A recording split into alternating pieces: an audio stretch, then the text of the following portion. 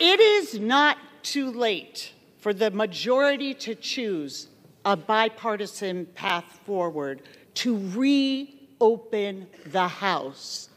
Take yes for an answer.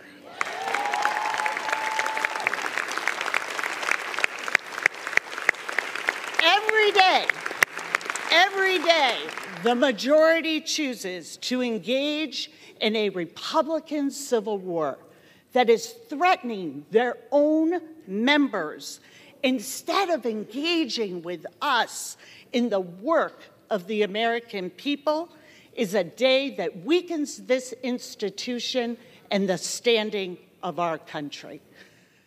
We need a speaker who will govern through consensus, not conflict.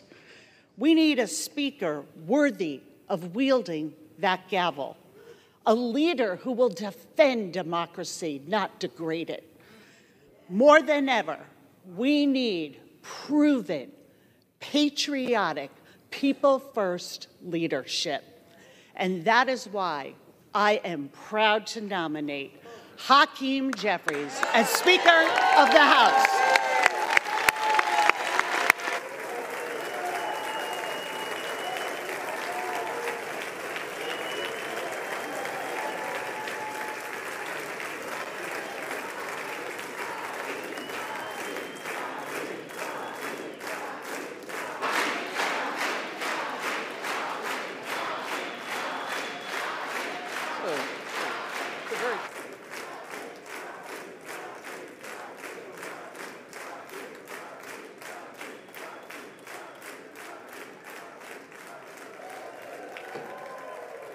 Welcome back, ladies and gentlemen, to another episode of Please Call Me Crazy, brought to you by Free People Radio and powered by our favorite sponsor, Tireget.com.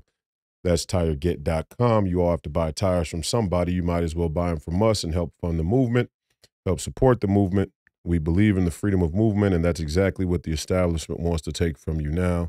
I am your host, Royce White, here in the belly of the beast, Minneapolis, Minnesota, for episode 117.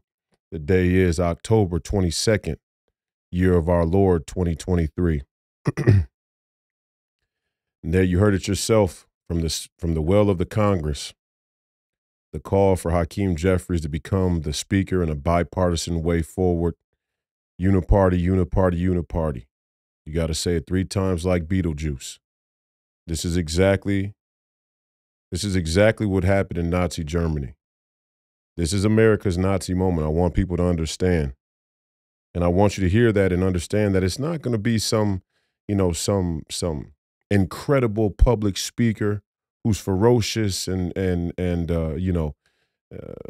aggressive and passionate, although psychotic and evil in their oratory.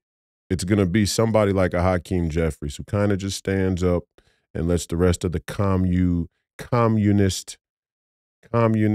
Marxists, leftists, neocon, neoliberal, globalists cohort, sneak him in to a position of power. And this is our Nazi moment. Well, we got to understand that, and I know it couldn't come at a more inopportune time than right now. We're on our way to war. And Nazi Germany, the Third Reich, it rose after a war, but they weren't necessarily in the middle of a war when Hitler came to power. Hitler rose to power and then he went to war, or he started a war. We're in the middle of a war. And in fact, we're in the middle of a few wars right now. One, we're in an economic trade war with China. We are in a biological war with China and some other countries as well. We're at war with Russia. Now we're at war there in the Middle East with the entire Muslim and Arab world. And despite my predictions over the last couple of weeks that the Arab and Muslim world isn't as together as we would, that isn't as together as some would have us believe, we found that to be still up in the air. I mean, the verdict's not yet in on that. I think when push comes to shove, many in the Muslim and Arab world, especially from the monarchies and the leadership there, from a nation standpoint, will kowtow and bend the knee to the status quo. The people on the ground, the Muslims and Arabs that are common everyday Muslims and Arabs in that part of the world may feel differently. And like I said before, the monarchies and the leaders there all throughout the Arab world always have to be conscious, always have to be cognizant of the spirit of the will of their people, because unlike here in America, uprisings and revolts in the Middle East or in the Arab world have toppled governments, sometimes with our help. So we're at war on three fronts. We're at war with China, we're at war there in Russia, and we're now at war there in the Middle East and in the Arab world. And I hear Vladimir Putin saying, "Hey, we're going to bring ships. We're gonna start to do patrol in the Black Sea." And the Jordanians and the Egyptians are playing hardball. The Jordanians, the Syrians, and the other surrounding nation states there in the Middle East are not rolling over, should we say, for this pro-Israel, pro-West, pro-NATO narrative. And the PR is incredibly bad for us right now. It's incredibly bad. The Palestinians are being bombed. They're still bombing in Gaza, airstrikes in Gaza, and the more and more bombs fall in Gaza, the more you will see the Palestinian people rally others to their cause around the world, other Arabs, other Muslims, but also other Western intellectual elites, political elites, so on and so forth. Palestine has the potential to become the next hijacked call beacon for solidarity and unity, as they said right there in the will of the Congress here in the West. And it's not that I don't see, I don't have sympathy for the Palestinians. It's not that I agree with what Israel is doing. In fact, I said a couple weeks back, or about a week back, you can watch the episode where I asked the question very frankly, what do we do from here? And to pretend like we don't have to be cognizant of the narrative or the propaganda or the spirit of the times or the way that the PR looks in this issue is foolhardy. It's foolhardy. It's naive. It's arrogant. It is a sign of weak leadership. We have to be cognizant of the narrative. We have to be cognizant of the way things look. And right now, and for many years, per the shrinking of Palestine, per the shrinking of the original two-state agreement between the United Nations, Palestinians, and Israel, just from the shrinking alone, the narrative is already not on the side of Israel. The narrative is perceived as the Israelis have slowly but surely restricted the Palestinians into smaller space, which is true. Now, the flip side of that argument, and I always want to give both sides of the argument, because I don't need to take a side. I live here in America. I'm an American citizen. What I'm worried about first and foremost is the well-being and prosperity of Americans. Now, we find ourselves in a more globalized society, a more globalized economy, a more globalized culture. So be it. We have to deal with where we are on the field. We have to deal with where we are on the battlefield as we are right now today. Because to pretend or to just wake up tomorrow and act as though we aren't where we are would also be naive, foolhardy, arrogant, stupid, would lead to more mistakes, would lead to failures and loss. So we are where we are, and our interest is deeply tied up in Israel. Our interest is deeply tied there in the Middle East, and this is the Holy Land for a reason. This is the center of the world for a reason. The many of nations' interests in a globalized society, in a globalized economy, in a globalized culture, come to a head right there in that region. And that's why you're seeing all these nations getting ready to throw down. And like I said, the Arab world is not going as quietly as some would have presumed. I mean, we all are kind of telling ourselves this story, myself included, that the Arabs, the more posh, the more prosperous, wealthy, westernized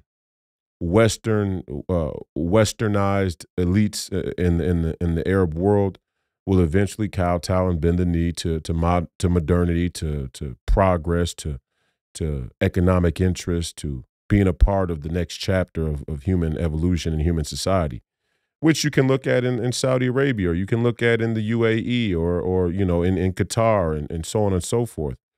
Um, they're all in for the fourth industrial revolution. They're all in for the technological revolution. They're all in for automation, robotics, artificial intelligence, and so on and so forth. But the Qataris have never renounced their involvement with radical Islam, or to provide finance or cover or political capital for terrorist cells. I mean, this is per our own intelligence community. This is per people very high up in the intelligence community that say within the Qatari government, there are people who are sympathetic to the cause of the Muslim Brotherhood or to radical Islam and so on and so forth. So, there are same thing with the Jordanians. They got a king there in Jordan who's his own kind of guy. He wants to play ball when it's advantageous for him and staying in a position of power.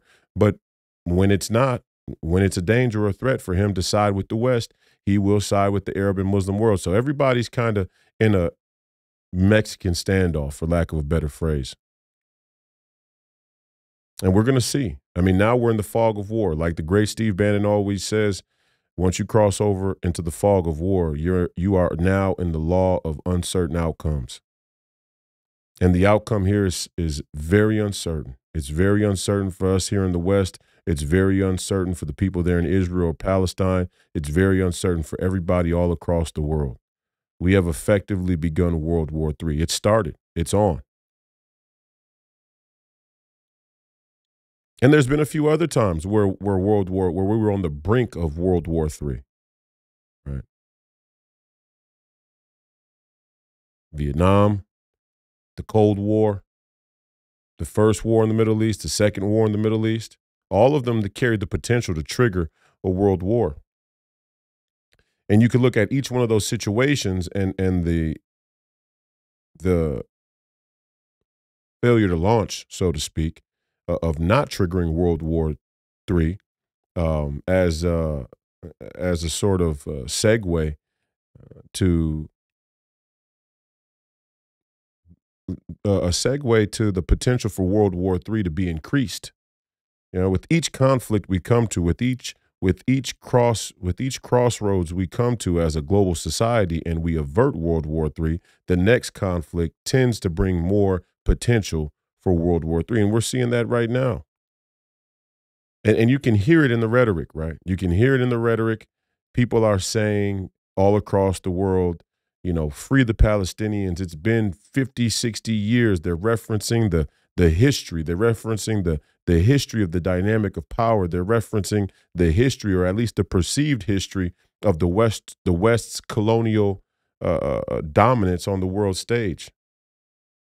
And this is where, if we're not aware, we're not conscious, we're not cognizant of the narrative and of the perception, we could be dealt a great blow. So it's one of the most inopportune times to have a Nazi moment here in our own country. But that's exactly what we have here in our own country. And I'm going to play another video for you now. This video was... It's time to end the... My apologies. This video was... the first video was the call for Hakeem Jefferies to become the next House Speaker if the Republicans cannot end our internal conflicts. The Republican Party cannot end our internal conflicts, our civil war, as she called it. And now Hakeem Jefferies even goes so far as to say on MSNBC, we need to change the rules.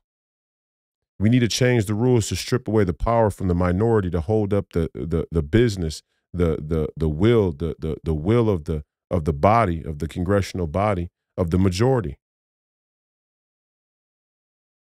And I continue to harp about how important race is right now today in this cultural narrative, in this time in American politics, in this time in global politics.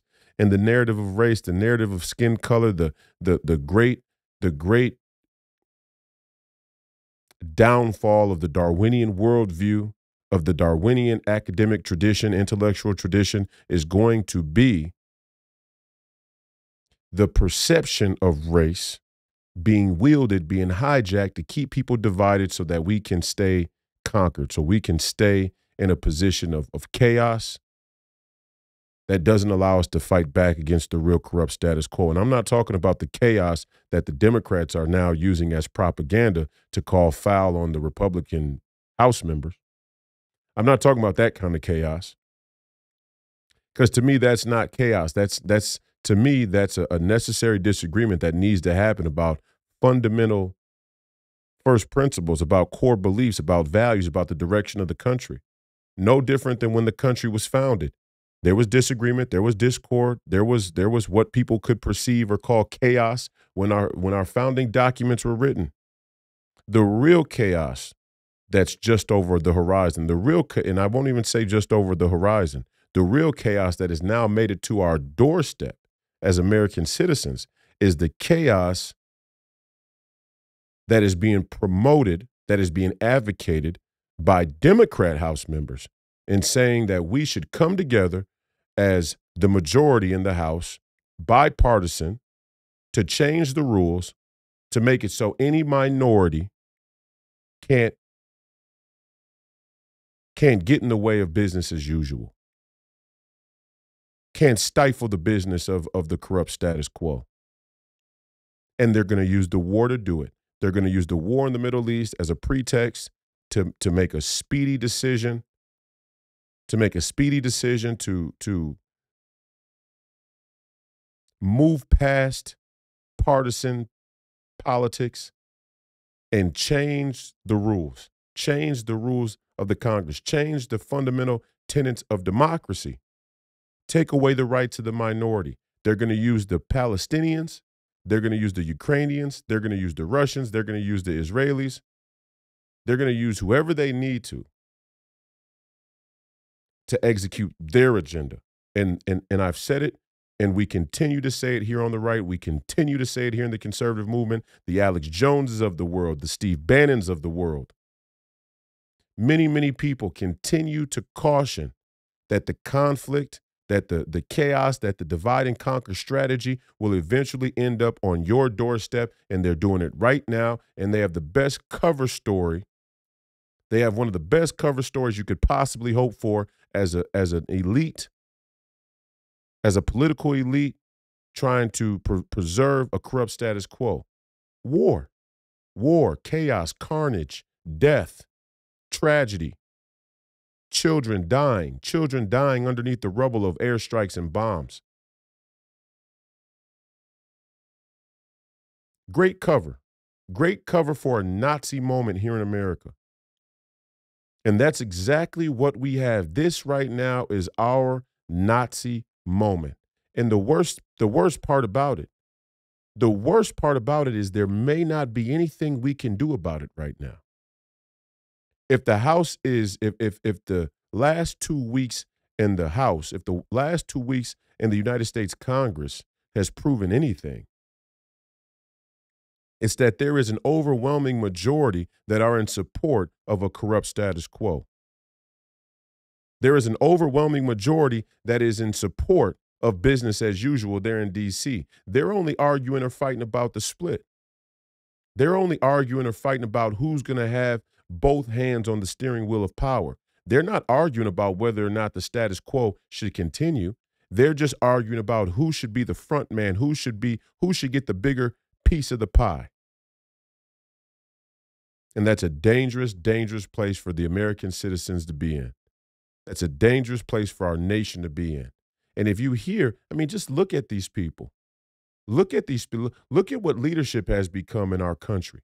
And you guys can look at me and say, he's got a potty mouth, he's got a harsh mouth, he swears too much, or whatever the case may be. Look at these fucking assholes that we, the people, elected to represent the interests of we, the people, of America, of this nation, of the American citizen, of citizenship.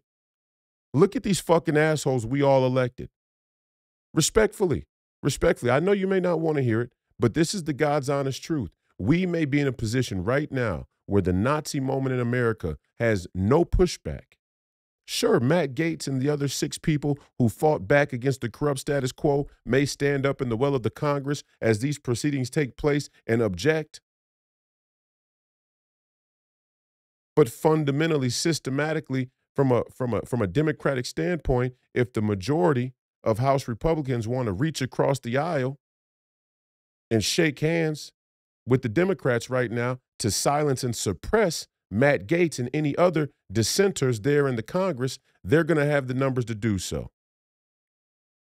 And let's pray to God that there's a massive awakening in the Republican Party, that the Matt Gaetz of the world and anybody else that really believes in freedom and citizenship and a true democratic process, not a crony democratic process, not a corrupt democratic process. Anybody who believes in a real democratic process will have the ability, have the courage, have the effectiveness to go to the other House Republican members and make sure that what Hakeem, Jefferies, and the Democrats are suggesting doesn't happen. Now, you can all look at Matt Gaetz and say, hey, you just used these people a couple weeks ago to get McCarthy out. We're in the fog of war. We're at war. We have to use what we have when we have it. And sometimes you have to wake people up. Sometimes even on your own team, you have to wake people up. You have to shake them up a little bit.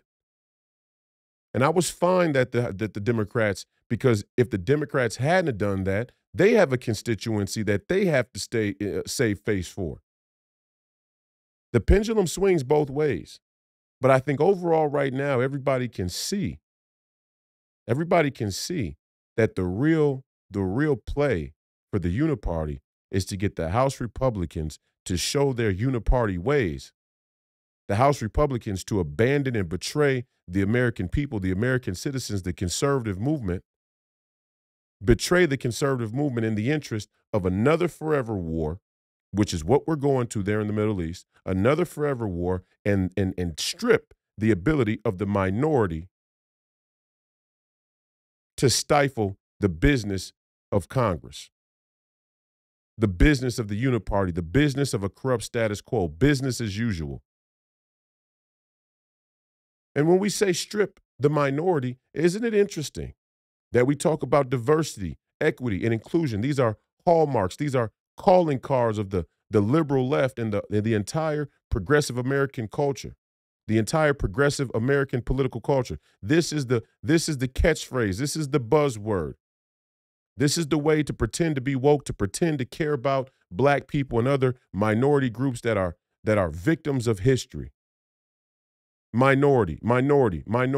And who are they looking to elect as Speaker of the House? And all y'all want to say we don't need to talk about race. Let's stop talking about race. It doesn't matter. Let's not make it a race thing. Our Nazi moment and this is exactly how Satan would play. This is exactly how a corrupt political elite would play. They're going to use your momentum against you. It's brilliant. It's genius. This is the Marshall way.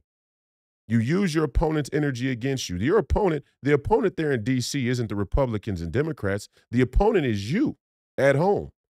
The opponent is you, the willful participant in a nation and in a nation's political process that is all but docile and apathetic. You're the opponent.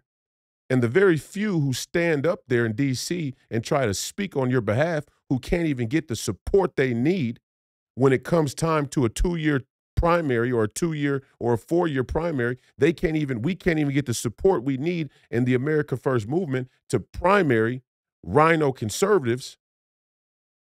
These people are about to hand over the government in a true Nazi moment, and they're going to use the Jews to do it, and they're going to use black people to do it. Isn't that ironic? We got to go to war to protect Israel.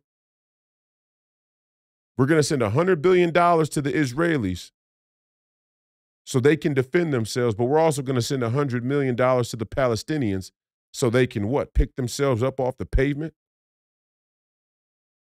Well, why are we sending any money to either? I mean, if we're going to fund both sides, why are we even why send any money at all?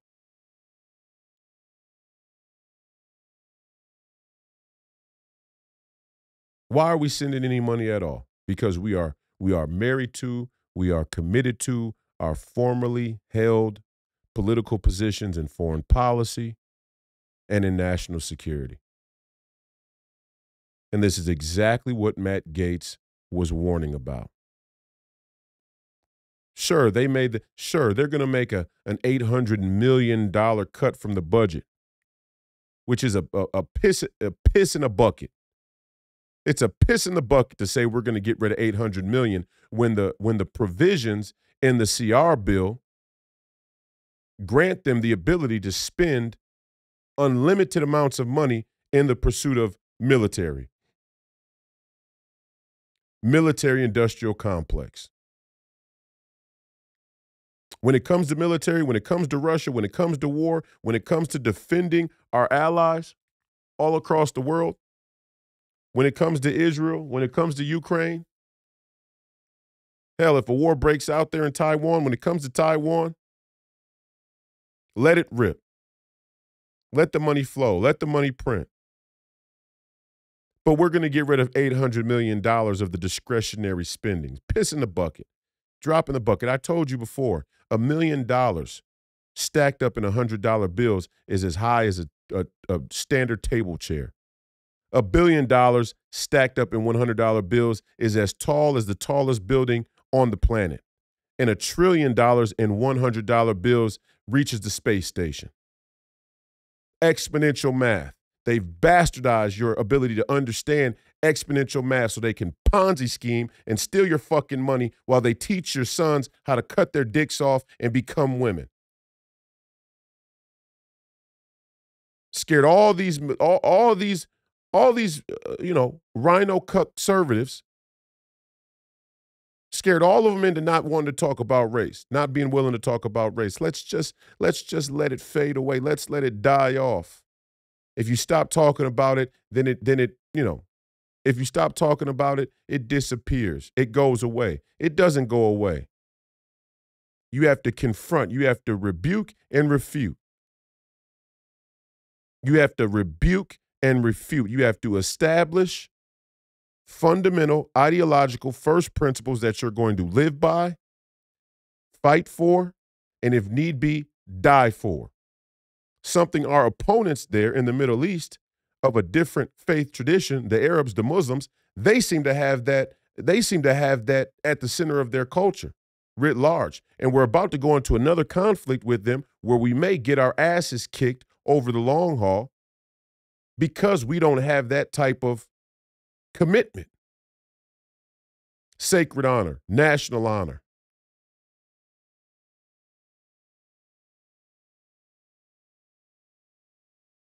And yeah, you could fight a war. Maybe there is a war coming between Christians and Muslims. Maybe there is a war coming between the West and the Arab world, a war or a fight of the likes of which we have not yet seen. Possible, absolutely. More probable that the Western elites who are very, very highly trained and highly organized co-opt the momentum and the energy of the Arab and Muslim world to further bring the West into a death spiral. More probable that that's the case.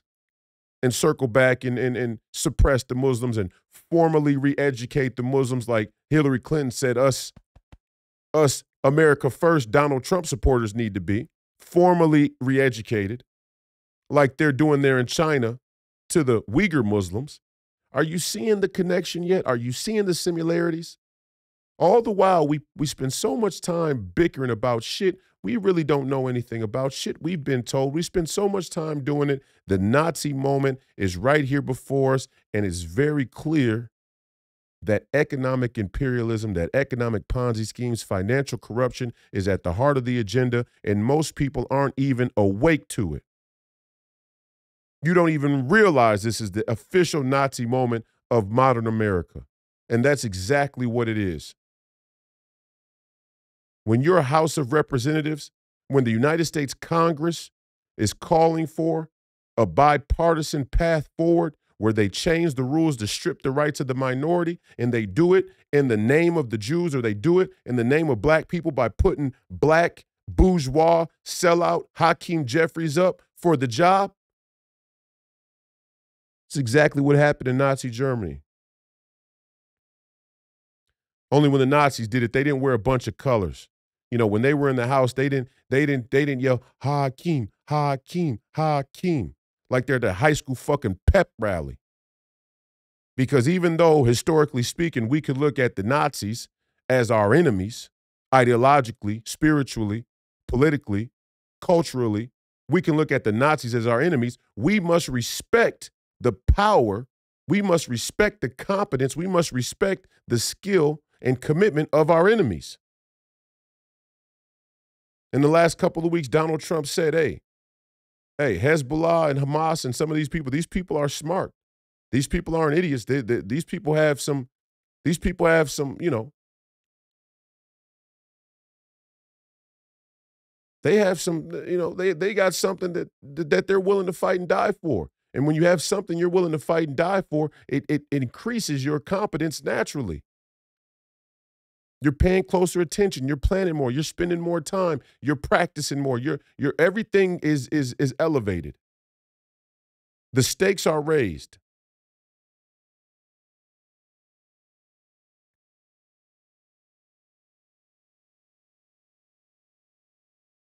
Donald Trump says that these people are smart. They're not idiots. And everybody says that he's, you know, he's making an excuse for Hamas, or he's condoning Hamas, or you know, saying something that's politically incorrect at the time. No, we're on our way into a world war, and he's telling the American people exactly what they need to know. Here are our enemies. Here are their strengths. Here are their weaknesses. Here's what we need to be doing or thinking about going forward. And I'm here to tell you what we need to be thinking about first and foremost is all these American political, polite, polished, posh, political puppets there in D.C. that you all fucking voted for, or many of you out there voted for, not everybody. If it doesn't apply, it doesn't apply. Don't be the one in the comments, oh, I didn't vote for him, or we didn't vote for him, the elections are stolen. No, I'm watching you.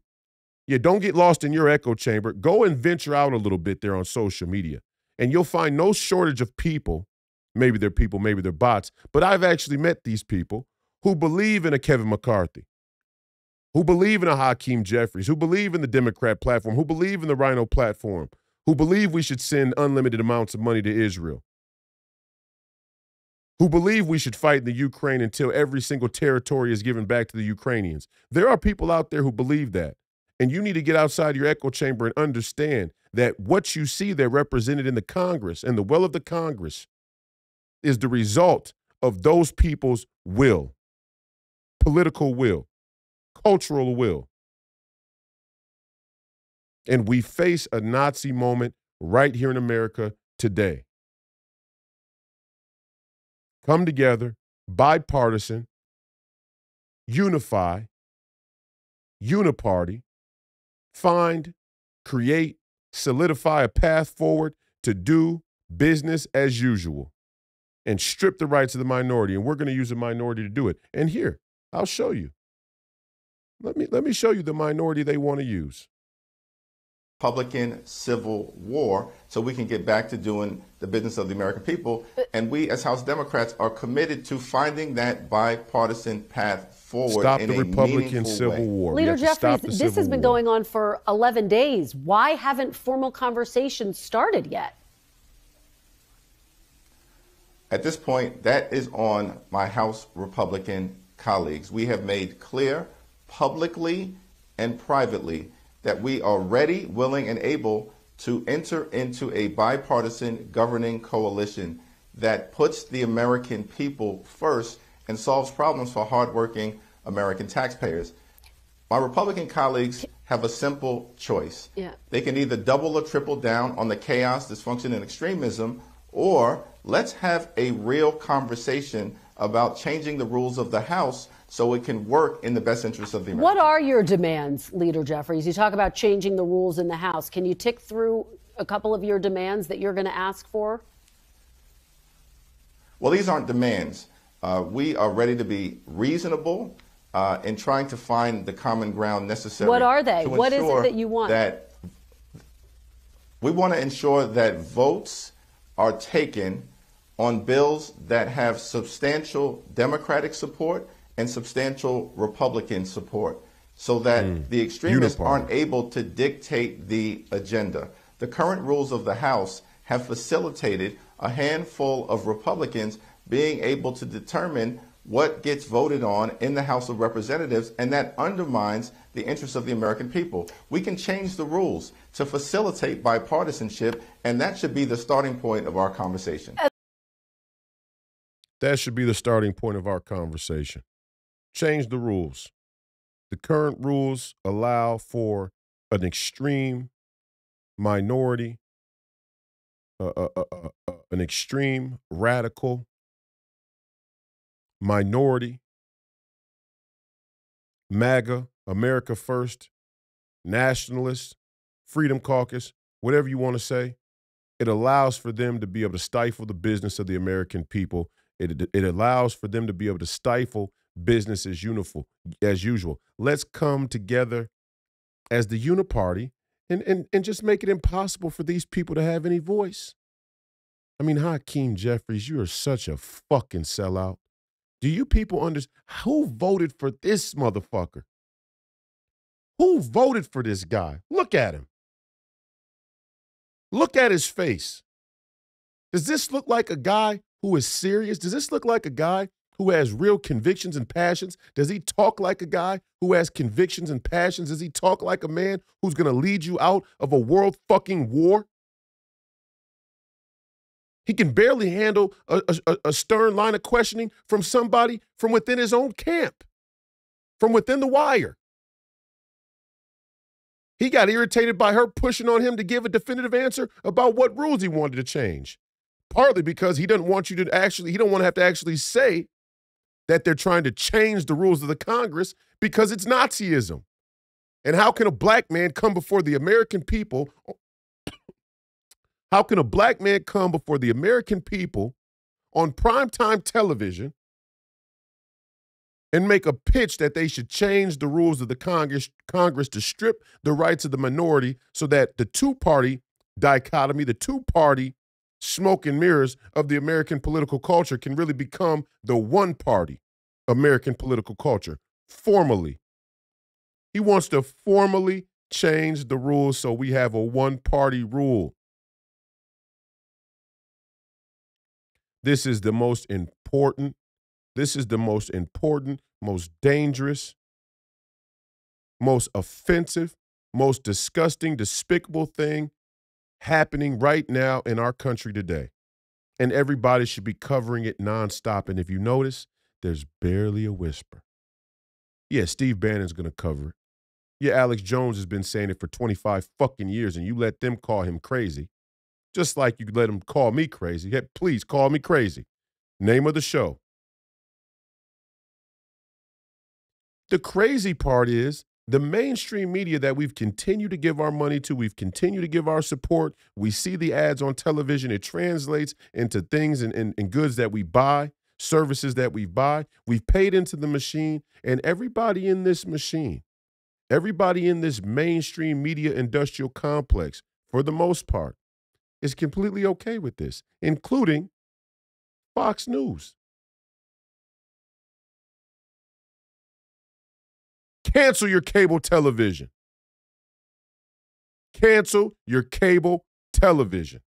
It's over. Just cancel it. Cancel it. If you're still watching Fox News out there, you're a fucking moron. I know you're controlled opposition, and I can hear it. I can hear when you parrot the party lines, the controlled opposition party lines of the Mark Levins and the Ben Shapiros and everybody else over there who's in the right wing of the alternative media. And you know, it really ain't talking about shit. This is the only thing to talk about. Not all Matt Gaetz, and you'll hear them. You'll hear all these rhino conservatives say over the next week as this story about the speaker vote continues to gain momentum. It'll make its way to the headlines, and I guarantee you the conservative rhino narrative is going to make it seem like Matt Gaetz is the reason we're in this situation. I guarantee, mark my words, you will hear across Fox News, across mainline conservative media, that none of this would have happened had Matt Gaetz and a few radical Trump supporters in the House Republicans went out of their way to get rid of Speaker McCarthy. In fact, they'll even go so far as to make the claim that Matt Gaetz can't be trusted, and he may have been in on it with the Democrats the whole time to make this a possibility. Double cross, triple cross, quadruple cross. Oh, everything's up on the bar now. And any story will work, whatever the American people will accept. And I told you before, I know it's hard to believe. I know all these baked-in racial narratives that Black America and by way of minority or the diversity, equity, and inclusion, historical oppression bunch. I know it's hard for you to believe that a Matt Gaetz is more interested in your prosperity and well-being than a Hakeem Jefferies based on their skin color, but I guarantee you, the type of government you're going to now, where they suppress the voice of the minority, where they suppress the ability for the minority to be involved in the democratic process, I guarantee you, this will be more harmful to you. This will be more oppressive to you. This will be more suppressive toward you than what Matt Gaetz is trying to do. I guarantee it. But no. All you bourgeois Black folks out there are just happy that another Black man is at the center of American politics, that another Black man is getting his chance to stick it to the man, to stick it to the white guy by becoming the Speaker of the House, and they're all using him. You see who they put up there to introduce him. You see who they put up as a sort of a speaker to the rite of passage. The liberal white woman. I mean, did you guys hear her talk? Honest to God, I have trouble believing that these people ran political campaigns in their respective congressional districts and people actually believed that shit.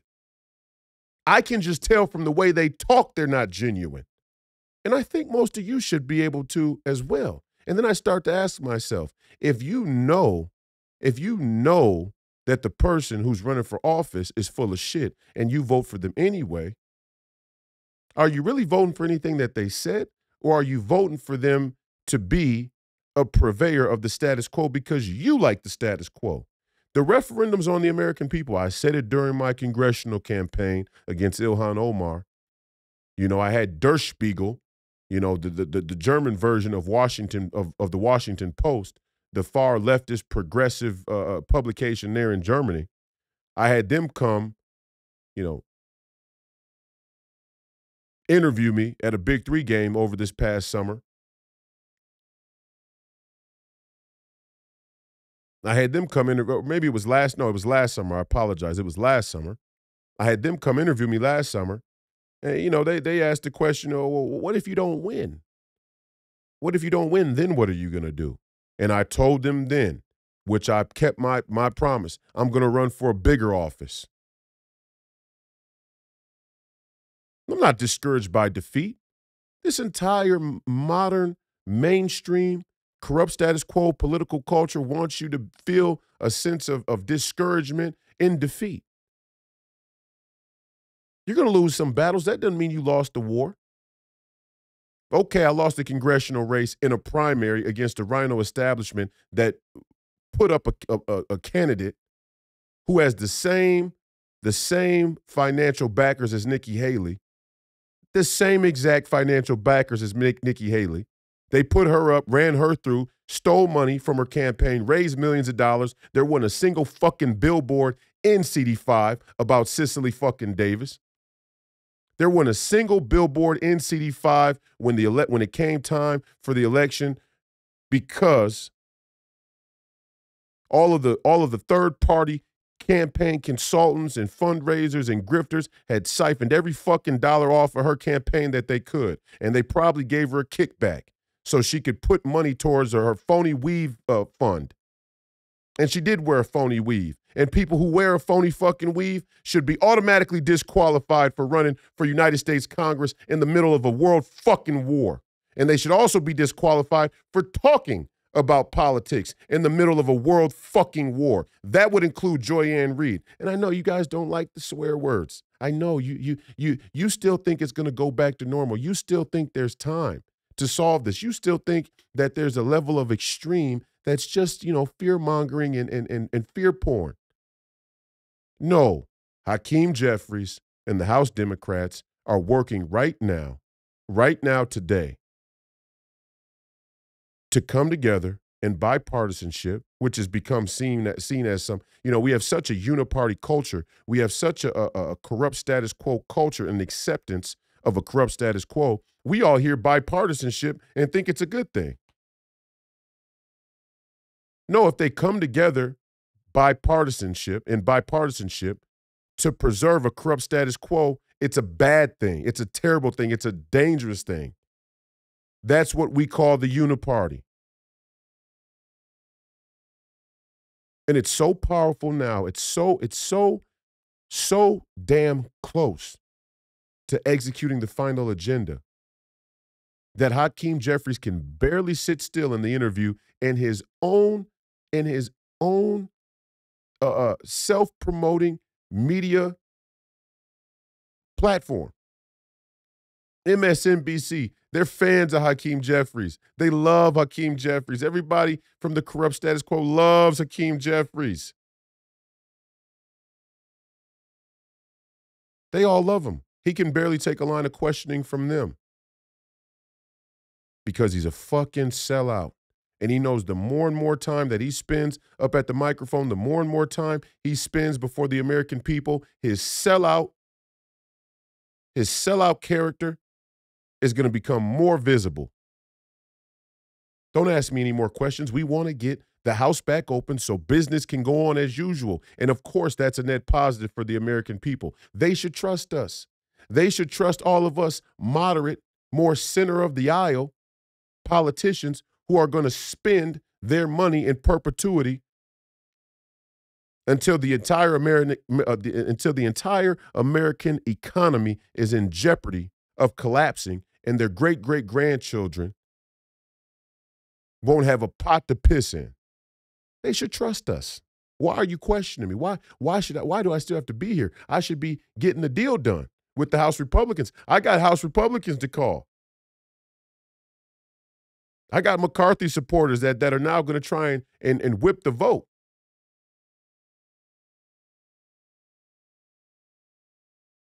We're in a gridlock here, a rightful gridlock in the House. It's a good thing.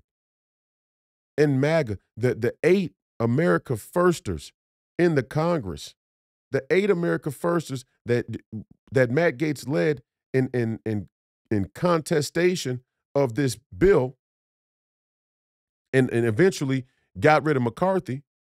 That was your doing, the War Room Posse. Those 8 people are being described as the extremists that are harming the American people, when it's the exact opposite. And our infatuation, our love, our brainwashing about this idea of democracy being a net positive, regardless of the result, has led us to a place where many of the American people, just on face value, view the disruptors as being an inconvenience, as being a bad guy, as being the villain in the situation. Why are you slowing things up? Why are you holding things up? Let's just get things moving. Convenience. And I've said on the podcast time and time again, convenience will be the death of freedom. Convenience will be the death of freedom. And here we are. Here we are. Everybody wants things to be more convenient. Everybody wants things to move along as usual. Everybody wants things to move along just in enough time for them to make it home on Sunday to watch, Sunday night football. Have a Budweiser, eat a fucking hot dog. I'm a little bit more irritated than I usually am. Why? I'm on a 2-day water fast. I'm coming towards the end, towards the close of my second day of a 3-day water fast. I'm sorry, 3-day water fast. Yeah, not having any carbs, not having any food. Yeah, that's got me a little bit in a bad mood. But I can't say that it's the 3-day water fast when I watch a fucking video where they put a black man up there who calls for a House of Representatives, a United States Congress, to come together in bipartisan support to strip the rights of the minority in the democratic process. Yeah, I'm a little bit fucking pissed off. And I think you should be too. In fact, I know you should be pissed off. The question is, are you? And is it going to reflect, is your anger, is your frustration, is this betrayal going to reflect in the next in the next election?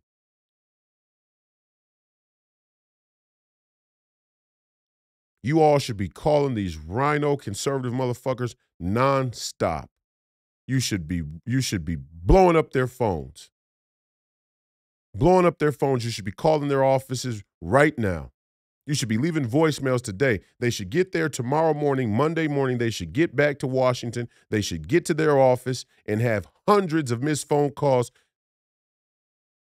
blasting each and every one of them for even partaking in this scam. Hakeem Jefferies.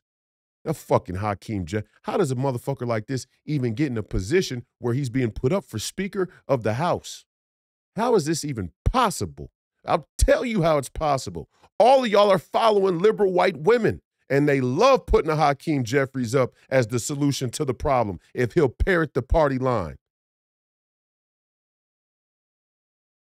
If he won't ruffle any feathers. If he'll preserve the corrupt status quo. If he'll carry on with business as usual. They love a Hakeem Jefferies. They love him.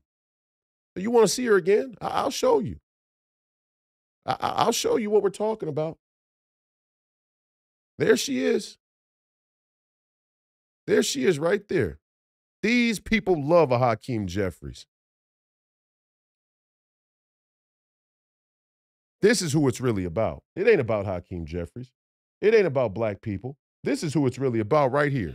For the majority to choose a bipartisan path forward to reopen the House. Take yes for an answer.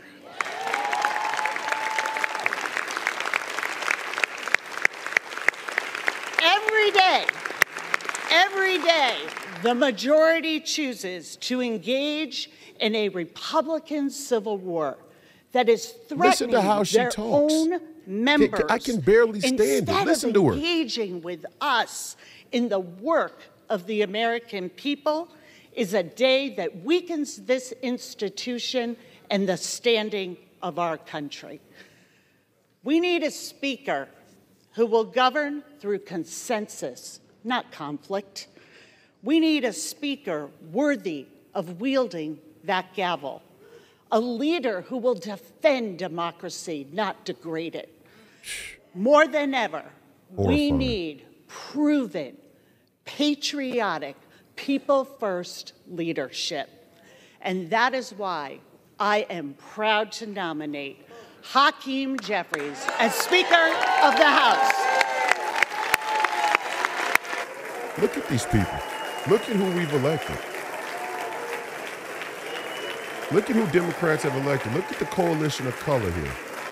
You know, I mean, these people are horrifying. They're all old. They're all out of shape. You got the one white woman right there in the third row. She's clapping so hard and dancing so hard. She's almost left the fucking ground. Her feet are bouncing off the ground. She's so hyped up about this woke shit. And these are the people who you've elected.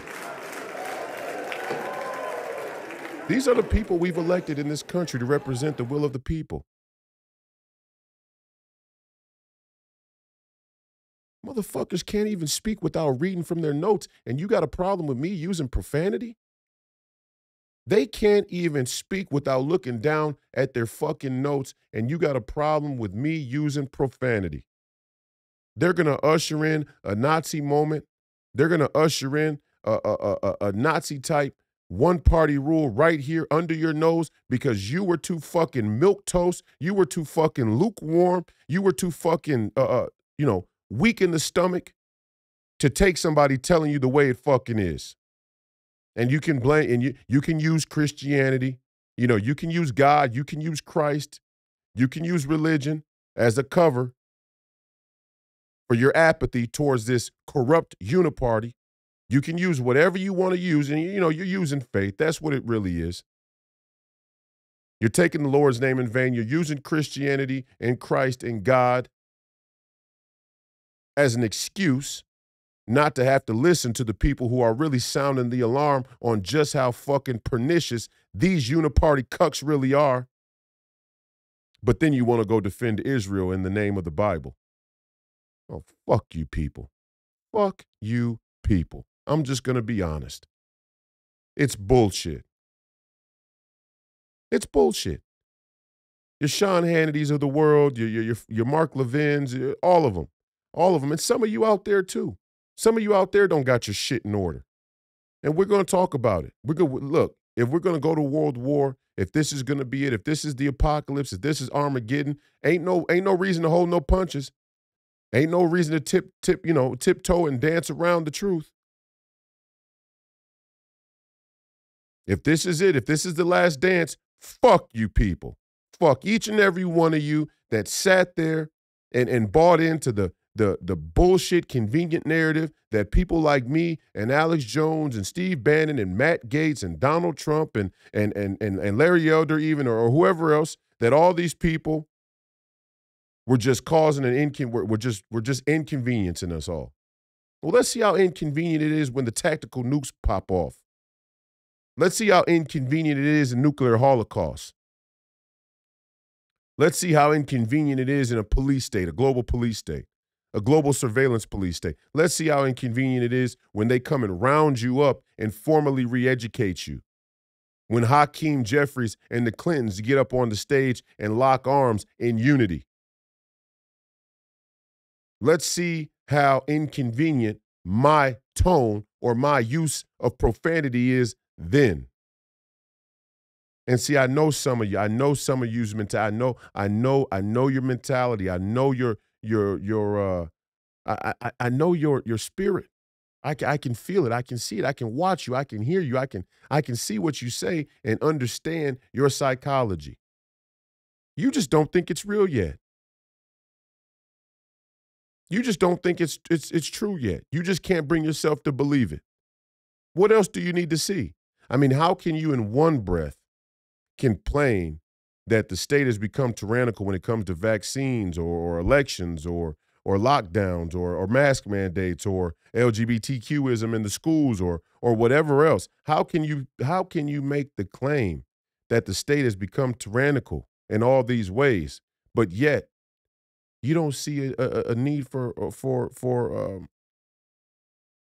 urgency? Where's the sense of urgency? Where are the anti-war protesters? Where are the anti-nuclear war protesters in the conservative movement? Where are the anti-war protesters in the liberal movement? Why are people not in the streets? It's only fall. It's not even cold out yet. Where are all you people? Sitting in your fucking house waiting for them to come knock on your door, and you want to hope that they're not going to knock on your door. And they may not knock on your door because in all actuality, we can create a prison where you already are. The technology is going to be so advanced. The level of surveillance is going to be so advanced. The power and might of the military is going to be so advanced. We don't have to bring you to another location. We don't have to bring you off site to a FEMA camp to imprison you. You can't even get past the prejudgments of your own ideological worldview to see that you're about to be enslaved and imprisoned. So I guess you're nothing. You're about as good as a prisoner right there in your own home. We're going to make it harder for you to move around by inflating gas prices, which a war in the Middle East is sure to do. We can make it hard for you to move. Most of you are fat as fuck. Let's just be honest. You don't like to hear it. Most of you are fat as fuck. Most of you are fat as hell. You're not going to get up and walk anywhere. You're not going to get up and bike anywhere. You don't got no horse out back. You're not going to get up and go ride your horse. You ain't got a bike, a pair of rollerblades, a skateboard, a Nothing. You don't got a good pair of walking shoes. You're fat as fuck. And I don't have, it's not a, look, I'm not making it up. Just look at the American statistics on obesity. Fat than a motherfucker. Fat. They raised the price of oil so you can't afford to put gas in your car. You ain't going nowhere. They don't got to bring you to a FEMA camp. The FEMA camps are going to be for the Royce Whites of the world. The FEMA camps are going to be for the hitters who realize the move that's being made and say, we're not going for it. We're the ones who are going to be lined up on the wall and shot in the back of the head or carted off to the FEMA camp. That's going to be us. Where are you going to be? Who are you? Which person are you? You better be out there running. You better be out there preparing. You better be out there prepping because we're in it now. World War III is upon us. The apocalypse, Armageddon is upon us. I'm not fear-mongering. It's just what it is. And the saddest part about it is you all had the chance to change it. We all had the chance to change it. We all had the chance to say, you know what? Enough is enough. I'm not going to let some middle-aged boomer political grifter stand up at the podium, on the stage, under the spotlight, and tell me everything I want to hear in some polite, polished, puppet-like manner and buy it and go for it. You all had the chance. You all had the opportunity. And if we're too stupid to see these people for who they really are, maybe we deserve to be enslaved. Maybe we deserve to die. Maybe we need to stop talking about morals and ethics and justice and all these peace and all these other ideas and just face the facts that if you're too dumb, if you're too weak, if you're too brainwashed to see when the establishment is going to try and take your freedoms outright, then you deserve to be a slave. I'm not going to go. And I would hope that a fair portion of you out there would resist as well. Resist these people. Resist Hakeem Jefferies. Resist this call for a bipartisan pathway forward. Resist these people. These people mean to create a formal one-party rule here in America where business as usual, where the corrupt status quo cannot be disrupted by a minority. Who do you think the minority is? Yeah, right now it's Matt Gaetz and other radical or extremist Republicans, quote unquote. Right now they're seen as the minority, but pretty soon the minority could just as easily be you. The minority of people that live in your area code, the minority of people that live on your block, the minority of people that have your height or your weight, the minority of people, the minority, we talked about it the other day. The divisions are infinite. We could start dividing and rounding people up and calling them minorities into infinity. And they will do it. And that's exactly what tyrants do. That's exactly what the Nazis did. That's exactly what Mao did.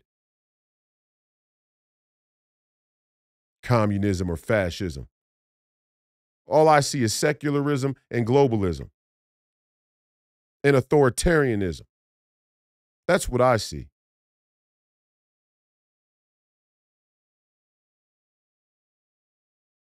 I can't even believe these people. I don't even know how these people got elected. I'm going to be honest with you. I don't even know how these people got elected. I look at all these people and see complete fucking goofballs. I mean, just goofy. Completely and utterly goofy. And these are the people running the country. And here I am running for a Senate seat. And you'll have people in Minnesota, for example, Republicans in Minnesota love Amy Klobuchar.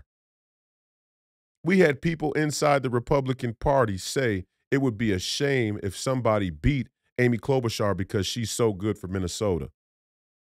Fruitcakes.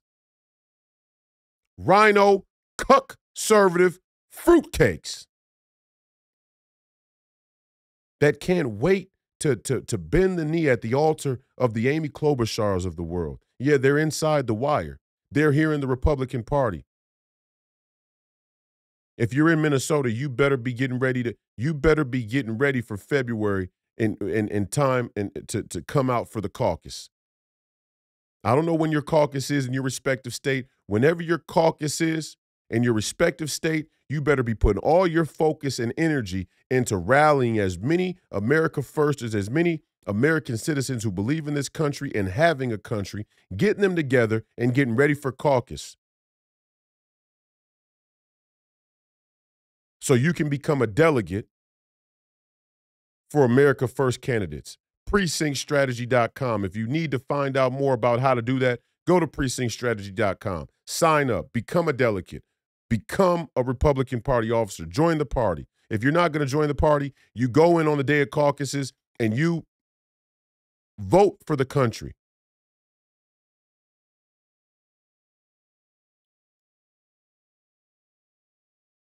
You better be getting ready. You better be getting ready for caucuses. Here in Minnesota, I don't even know who they're going to run against me in the Republican primary for Senate. There ain't been a notable name that pops up yet, but I guarantee you one will. I guarantee you one will. In the weeks and months to come, I guarantee you, instead of the Republicans who have made it very clear on a statewide basis, they need to find a way to get more minorities involved, more votes in deep blue districts in the highly dense metropolitan areas such as Minneapolis and St. Paul. Statewide, that's the agenda. That's the goal. And here is myself, a candidate that came from the Twin Cities, all around the Twin Cities, a minority myself, quote unquote, and watch how fast the Republican establishment in this state, in the state of Minnesota, marshals their resources to run somebody against me. You watch. Or they could concede now. They could concede right now. You watch how fast. My money is they put somebody up there against me. Because they like Amy Klobuchar. They don't want Amy Klobuchar to have to face any harsh questions. They don't want Amy Klobuchar to have to face any real scrutiny.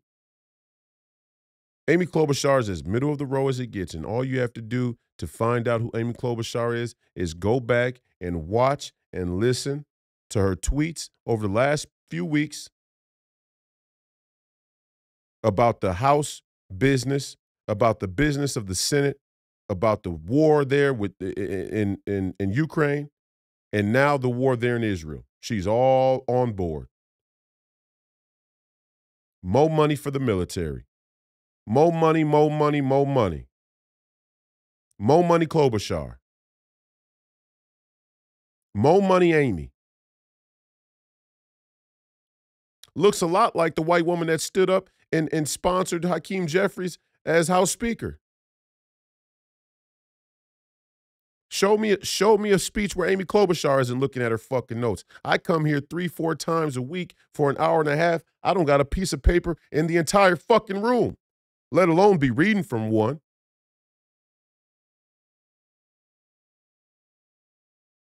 I feel uncomfortable even loading up videos because it feels pre-baked. But I had to show you Hakeem Jefferies' face, the MSNBC softball interview that he couldn't barely stand, and the people there in the well of the Congress that stood up like seals and clapped for a one-party rule. America's Nazi moment. We're living through it right now. And how did the Nazis come to power? They were the working class that unionized, that became the bourgeoisie, that took political power and then solidified political power through an authoritarian police state.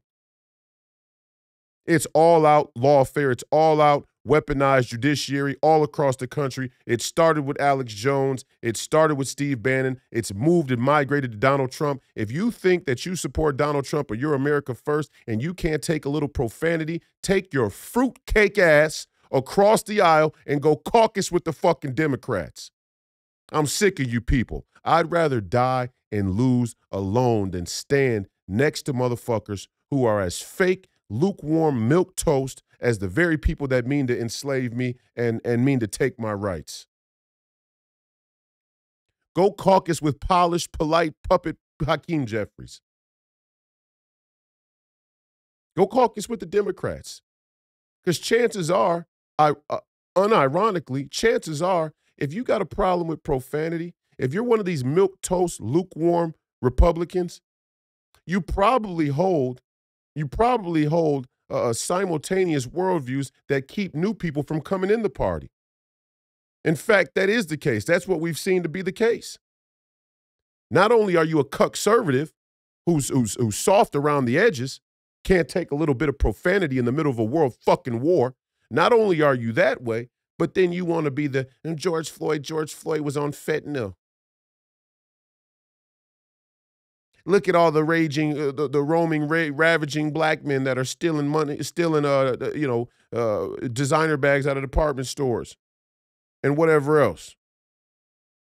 That's the real fear porn. The real fear porn isn't the uprising, isn't the takeover of a uniparty and becoming an authoritarian and tyrannical government. That's not the fear porn. That's a reality.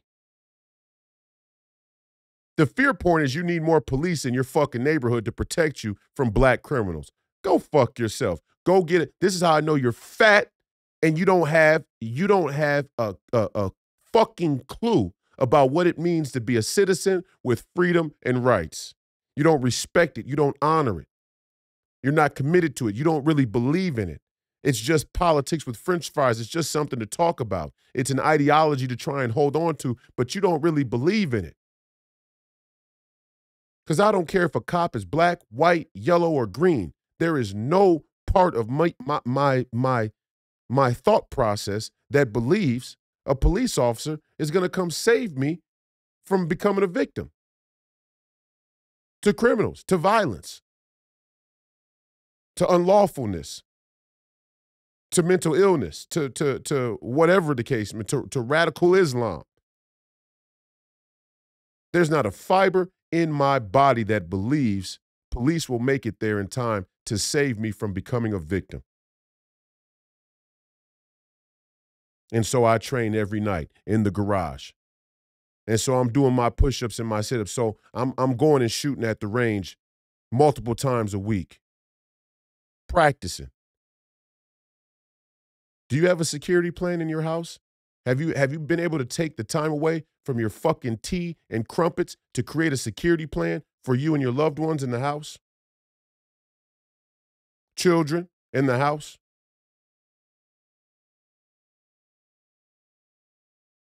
Instead of complaining about it, let's get prepared. Let's do something about it. Let's get serious about it. If it's really as serious as Fox News wants you to think, then we should be doing something about it. Watching them ain't going to fucking help you. Watching them talk about it every night ain't going to do shit for you. I can guarantee you that. And waiting on the police to get there ain't going to do shit for you.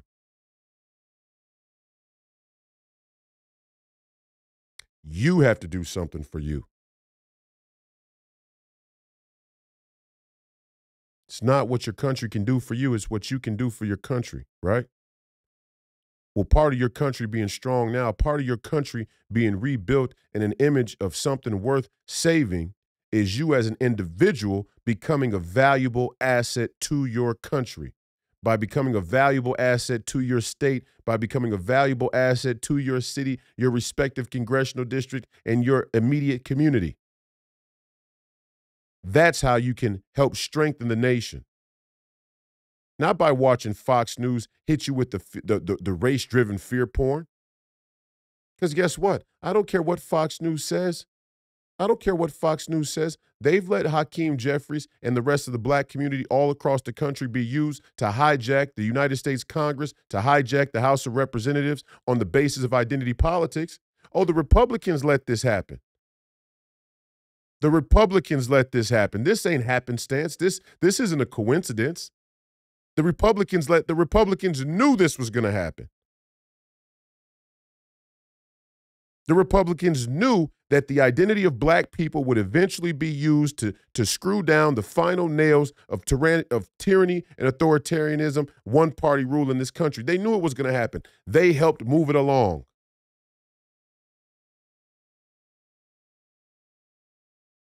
Now, whether it was out of pure arrogance or ignorance or stupidity or whatever the case may be, or if they were actually in on the deal, if it was malice and corruption and manipulation, I don't know. I'm not going to go one by one and take an accounting of everybody's interpersonal dialogue. I don't know what the fuck people were thinking in their head, but I know it was very clear for many, many decades that the key to this country's path forward, that the engine of this country's path forward, at least from the liberal establishment's point of view, was identity politics. And look where we are now. The border is wide the fuck open. And they're going to put a Hakeem Jefferies minority speaker up as a minority representative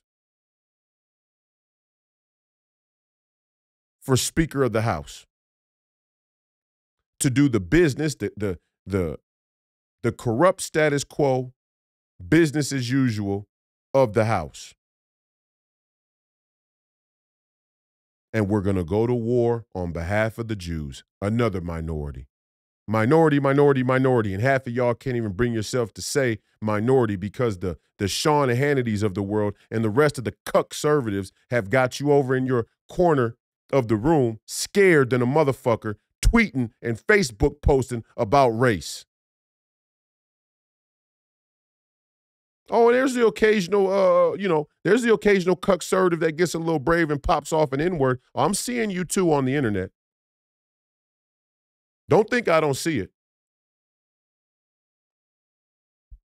There's a few of you out there that got a little brave enough to pop an N-word off. Out there, wherever you are, getting caught on camera, showing your fucking ass. Oh, yeah, you don't like it now. When it was the other day when I was talking about Jada Pinkett and the black bourgeoisie, everybody had claps and attaboys. You don't like it now.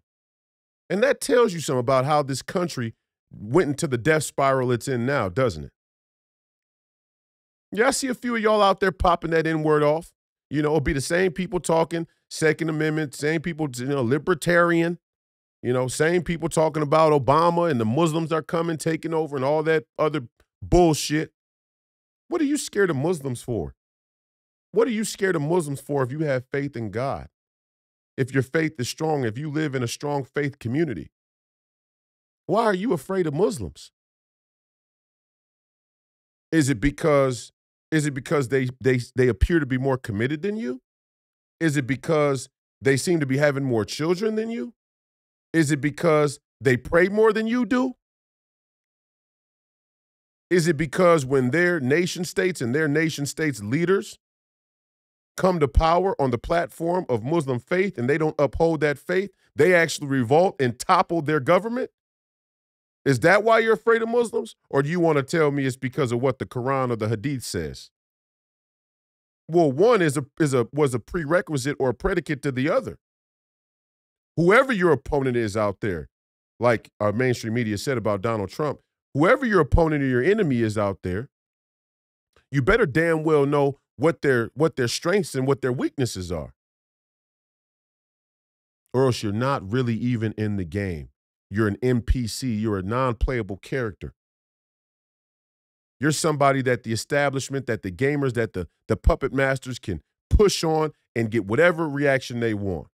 And the reaction right now is for you to cower in your fucking corner and be scared of blacks and Muslims.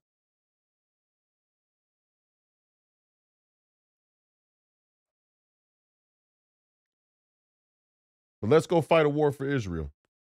An unlimited war for Israel. Of which in the long run we can't win. We know we can't win the war. We cannot win the war there in Israel. It's a reality that's unfortunate that we're all going to have to come to grips with. And we can walk down this path if we want to. And, somebody feel free to disagree with me if you want to. Tell me how, if all the surrounding Muslim countries come together in some cultural narrative that allows them to put aside their tribal differences, their own tribal differences within the Muslim and Arab world, if they all rise up together and revolt against the West and their first stop is the doorstep of Israel, who's going to protect the Jews then? And all of you can say that Israel can protect themselves, but obviously they can't. If Israel really could protect themselves, if they were strong enough to protect themselves, we wouldn't all be arming up ready to go to war for them, would we? Because I guarantee you, if Mexico decided to invade Texas, America, which in some ways you could say is happening right now, Israel ain't sending no troops over to help us. The UK ain't sending no troops over to help us. Germany ain't sending no troops over to help us. The NATO alliance ain't sending no troops over to help us if we get invaded. As they shouldn't. We don't need your fucking help. We don't need you to come over here and help us. We got us. But somewhere in here, you know, this shit has gotten all mixed up. And for you to allow this rhino mainstream political culture and establishment to tell you that we're going to fight a war in Israel for the Jews based on the Bible, based on their biblical claim to the land, based on the preservation of life or the fairness or democracy of a people that can determine their own future, for you to let this establishment tell you that is an indictment of you. If you really think that we're going to war in Israel for anything other than our regional, strategic, national, and globalist interests, you're delusional.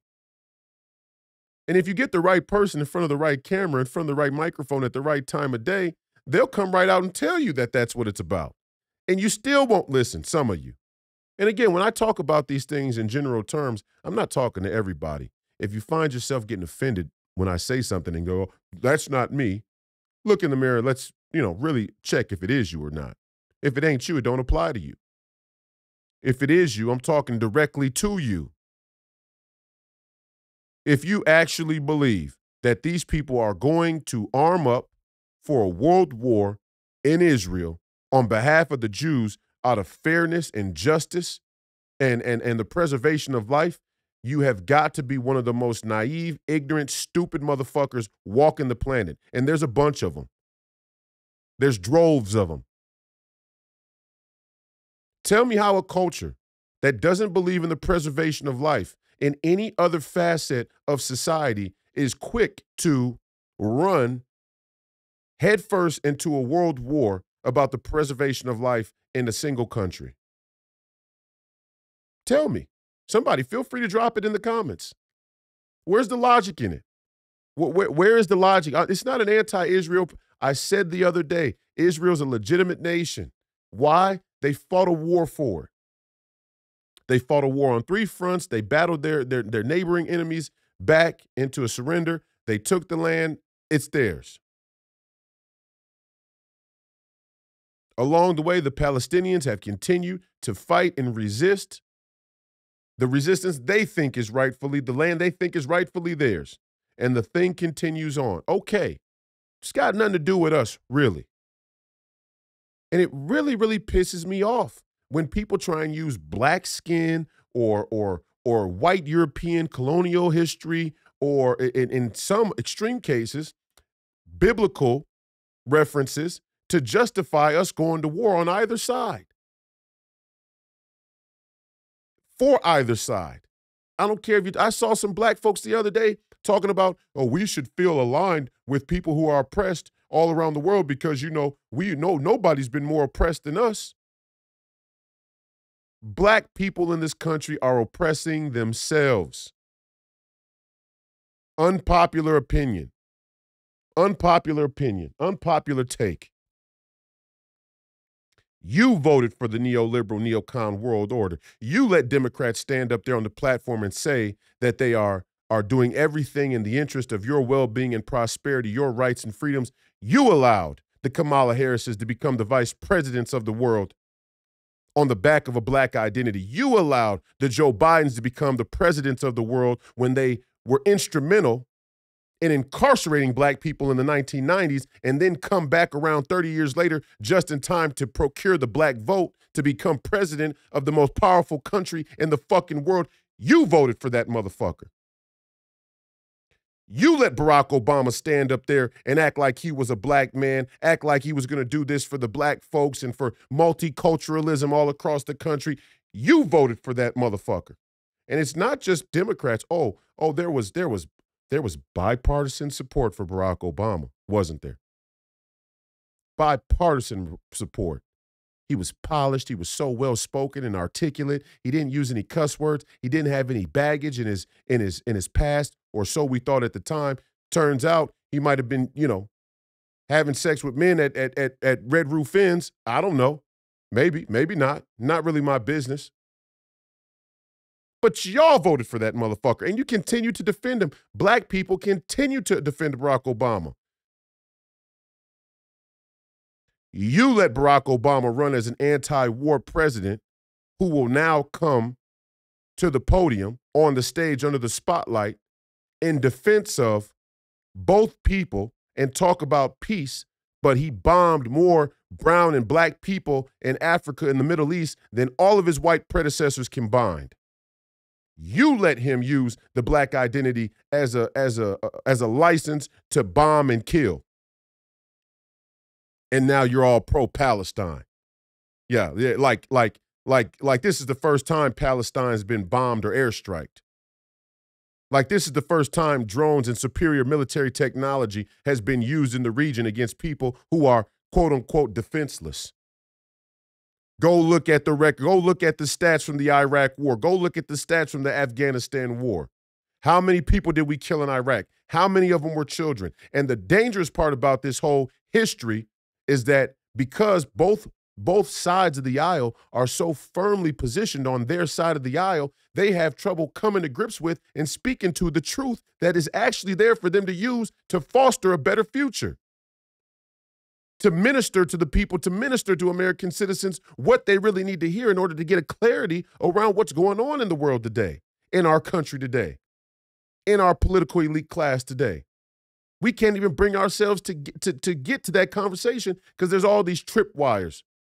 There's all these tripwires that push you back into your side of the political aisle, like the Iraq War, for example. We all know it was corrupt.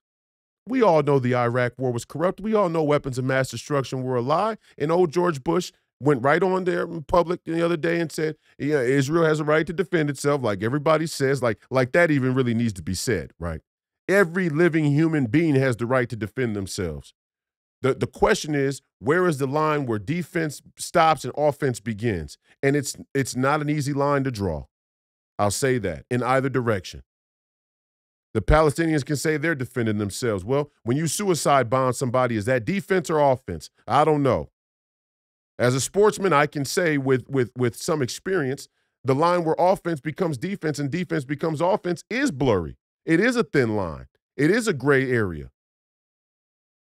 Some people will say the best defense is a good offense. Some people will say the best offense is a good defense. When you play really good defense, it leads to easy offense. When you play really good offense, it leads to easy defense. If I shoot a three and I shoot a high percentage and the other team has to take the ball out and I get time to get back and get set up on defense, I'm probably going to have a better chance of guarding a team successfully over the course of a game. If my defense is so good that I deflect a lot of balls or I get a lot of steals, it leads to transition points, which often leads to layups or wide open jump shots, I'm going to shoot a higher percentage. Yeah, these are hard things to define. But one thing that isn't hard to define is that George Bush coming out saying Israel has the right to defend itself is some sign of moral clarity. Motherfucker, how do you even have the audacity to talk about foreign affairs or matters of military after the shitstorm that you caused in Iraq? How on earth does George Bush even feel comfortable speaking publicly after what went down in Iraq? Another indictment of we the people.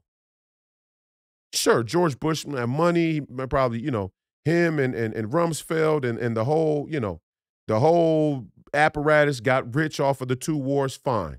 I'm not talking about going and taking their money and seizing their assets or whatever the case may be. That's a decision for somebody else. I'm in the middle of a world war as a person running for Senate in the United States of America right now today. I don't want to go back to 2004 and start adjudicating and bringing justice on war criminals from back then. I don't got the fucking time. He's got his money. He's going to be rich. He's comfortable, whatever.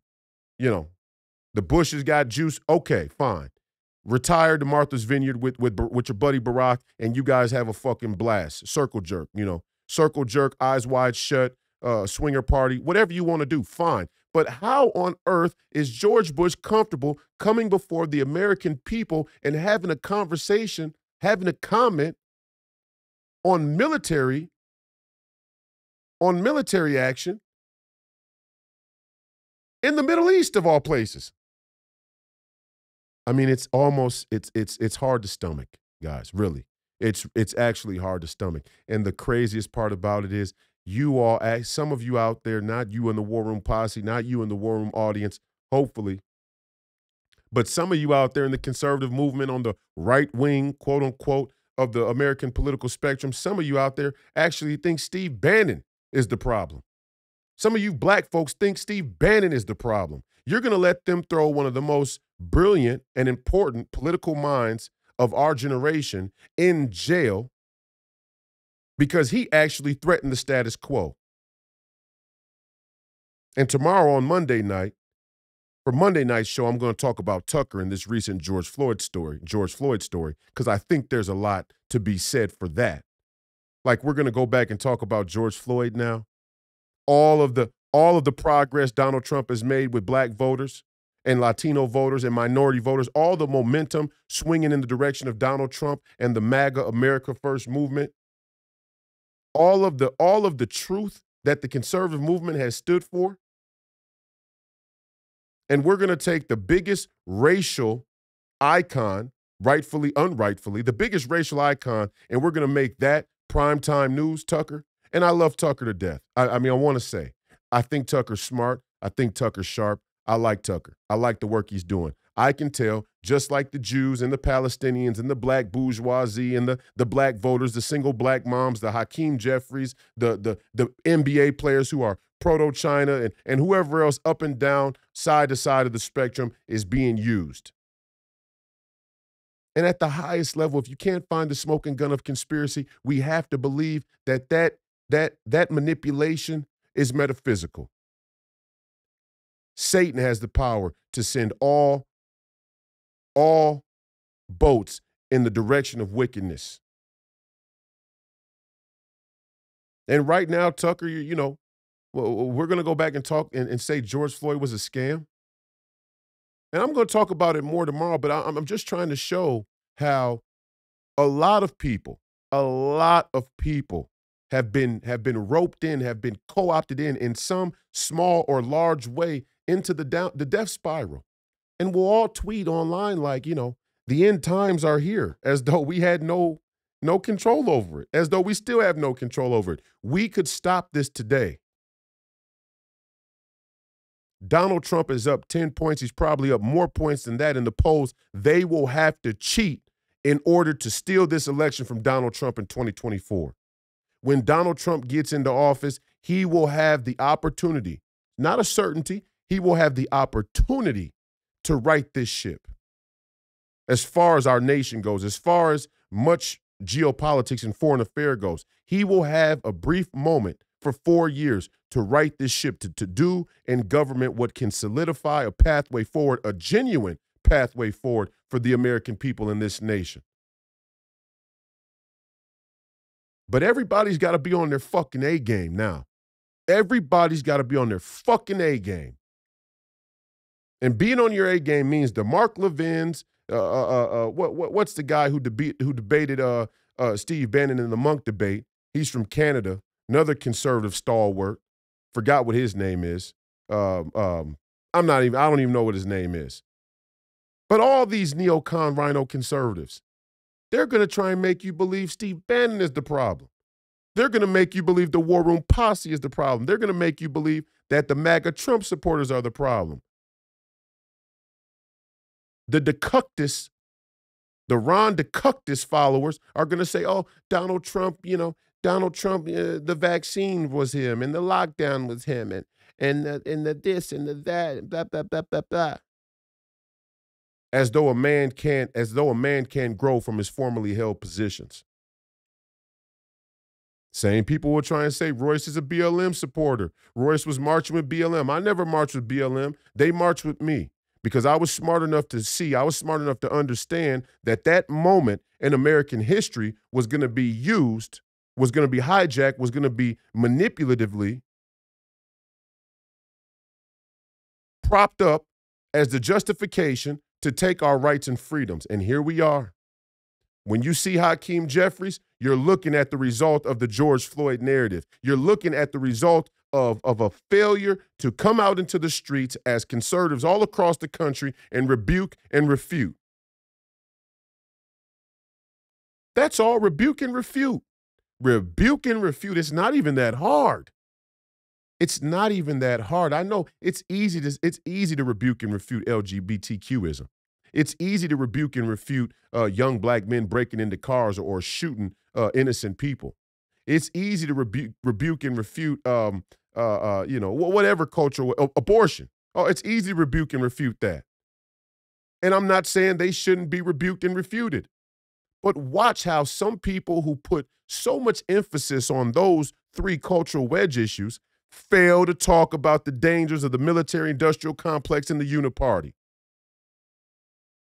Who will talk about those three cultural wedge issues, abortion, black-on-black crime, LGBTQism.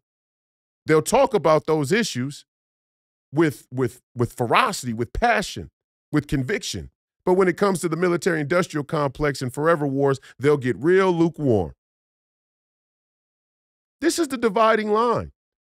Nobody in the America First movement is in agreement with the pernicious LGBTQism, black-on-black crime culture, or abortion culture in America. Nobody is trying to pacify that or justify that. All we're saying is, like Matt Gaetz said,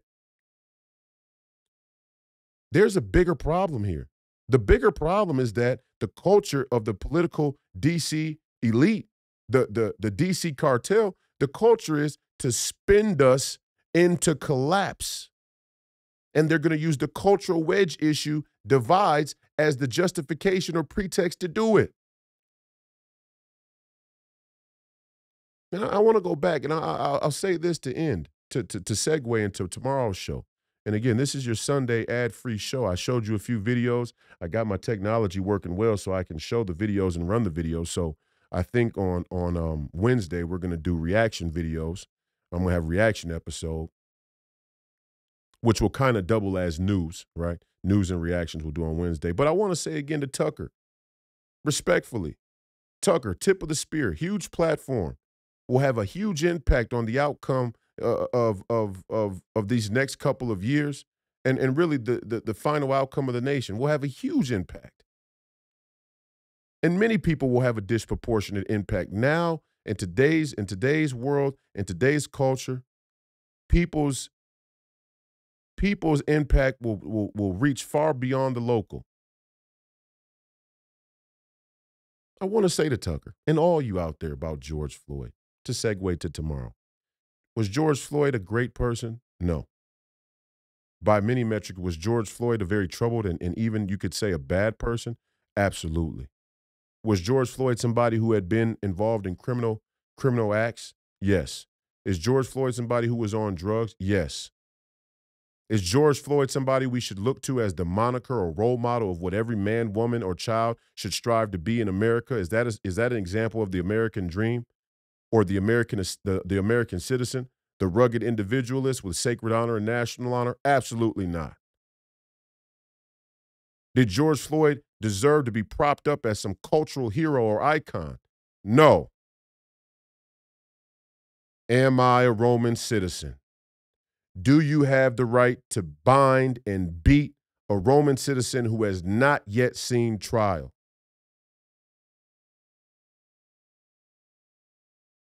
And I just know as soon as I see the comments where somebody says that a choke or a knee to the neck that doesn't cut off the blood or the air or that putting your knee on somebody's back could not result or have an impact on them dying. I just know you've never been in a fight. I just know when I see you talk about the Second Amendment or when I see you post a video with your firearms, if I was around you, I'd be just in as much danger of you shooting me by accident if some shit really went down because you've never really been involved in nothing dangerous.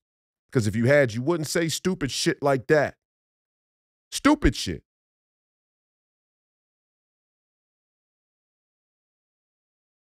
Every time you encounter a police officer, anytime anybody in this country, be they black, white, Asian, or anything else, anytime you encounter a police officer, that police officer is not responsible for your pre-existing medical condition or conditions, plural. They're not responsible for your pre-existing medical conditions. If an officer comes to, a fender bender and has to make a police report and you die right there on the spot from a heart attack, a pre-existing heart attack, that's not on that police officer. It changes when that police officer makes the decision that physical force becomes necessary. Once they engage in physical force, the question now becomes, how much physical force is necessary? If that incident, if that encounter should result in somebody who had physical force used against them dying or being seriously injured, the question becomes, how much of that unnecessary or necessary force led to the outcome of that death or injury? Somewhat hard to measure in some cases. Some of it's hard to measure. Some of it's hard to measure. But I'll tell you this, many of you live with a false sense of security about your own health and well-being. Many of you live with false ideas and false notions about your own health.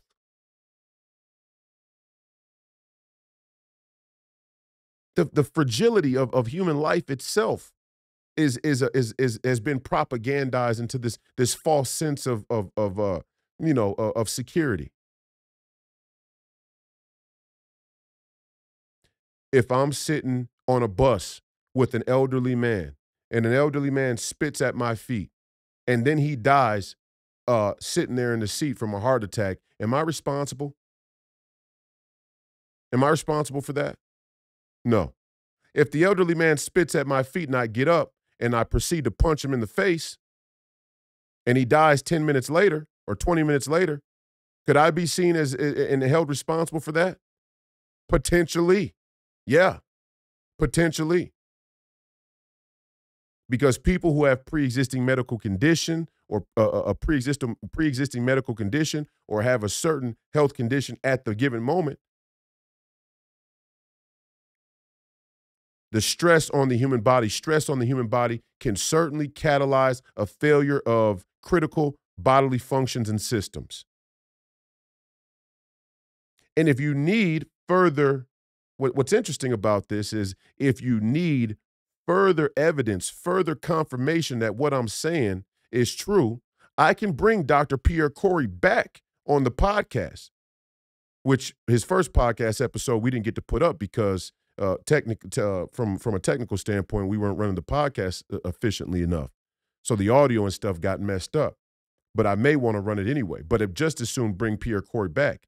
Pierre Corey was the first one who challenged the protocols in the hospitals when it came to corticosteroids and ventilators, and then was raked over the coals for promoting ivermectin, and is still fighting on behalf of people to have the health, freedom, and choices they deserve as American citizens to make their own choices about their treatment, their early treatment, or even preventative treatment and care when it comes to COVID or any other virus or pandemic.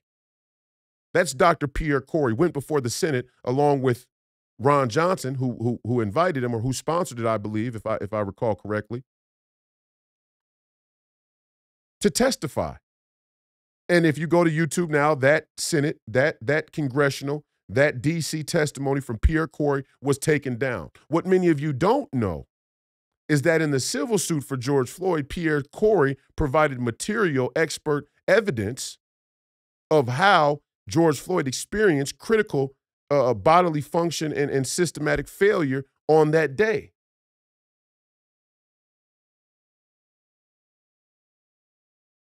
Had Derek Chauvin simply sat George Floyd up against the car, handcuffed behind his back, obviously can't be a real harm or threat to anybody when you're handcuffed. I mean, you could run head first into somebody, I guess, or you could take off running, I guess.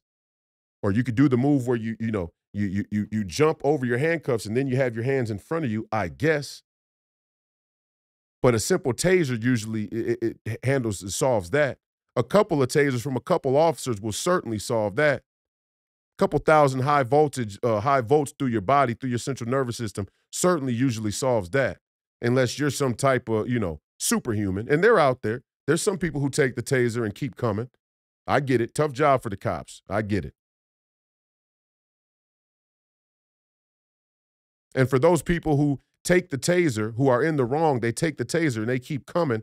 I am not condemning cops who then have to escalate to lethal force. But when a man is face down on the pavement, whether he's high on fentanyl or fucking crack, and it's one of the most despicable, disgraceful things you could do, is do crack cocaine as a black man. Is disgusting. But if that was the case, if he's face down, handcuffed, having urinated on himself, and completely unresponsive, I think it's fair to assume that encounter could have potentially had some impact on the outcome of that day. And for all you cuck-servatives like Liz Collins, who's a never fucking Trumper to the max, all you cuck-servatives who want to make George Floyd the rally point, the rally call of your political ideology, but you turn a blind eye when the military-industrial complex is going to reach into your wallet, pull out all of your coins, and then take a piss on you before they ride off into a forever war. You, my friends, are the problem with the country. You, my friends, are exactly what gave the country away. Not condoning George Floyd's lifestyle, not dismissing whatever he may have done on that day. Not saying we should look to him as some cultural icon or idol.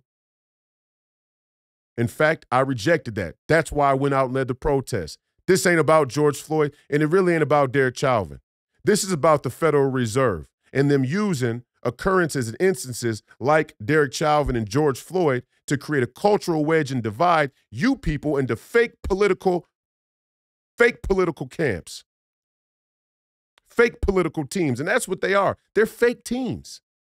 I'm for George Floyd. I'm for Derek Chauvin, or I'm for, black men, or I'm for the police, or whatever. They're fake teams. You're getting robbed.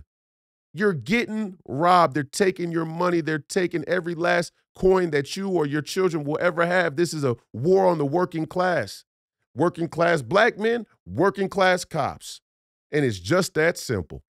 It really is just that simple. You're getting played.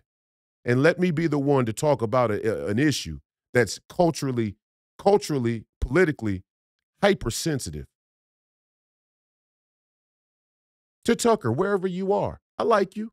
Maybe my podcast is too small for you to even listen, but I was on your show. I remember when you were in the belly of the beast, in the rhino, never Trumper, cuck-servative machine known as Fox News, better known as Faux News. I remember when you were in the belly of the beast and I came on for 3 minutes and talked about the Federal Reserve and they never let you bring me back on. Or maybe you just didn't want to talk about the Federal Reserve anymore. I don't know. I like Tucker. I think Tucker's smart. I think you're sharp. But don't let them use you. Don't let them use you. Don't let the Liz Collins hill be the hill you die on.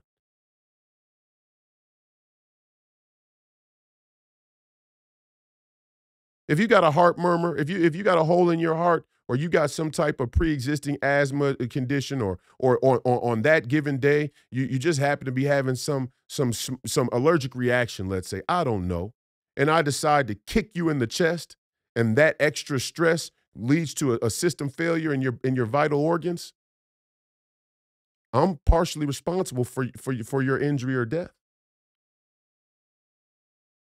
Now, the question then becomes, in a sane and logical society, what is the rightful punishment for a man that had something to do with another man dying